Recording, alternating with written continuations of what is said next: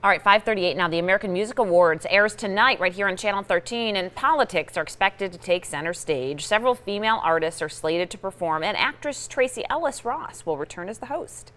The midterms, I'm sure, will be mentioned. I plan to mention them. But yeah, I don't think you can avoid that right now. And my opening number is an ode to women. Yeah, and former Las Vegas headliner Jennifer Lopez is among those set to perform. She posted this video of her rehearsal on Twitter. You can see it.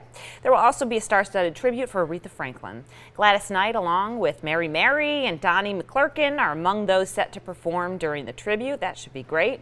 Among the female performers, Mariah Carey, Camila Cabello, Carrie Underwood, also Taylor Swift expected to take center stage. She has promised to discuss politics.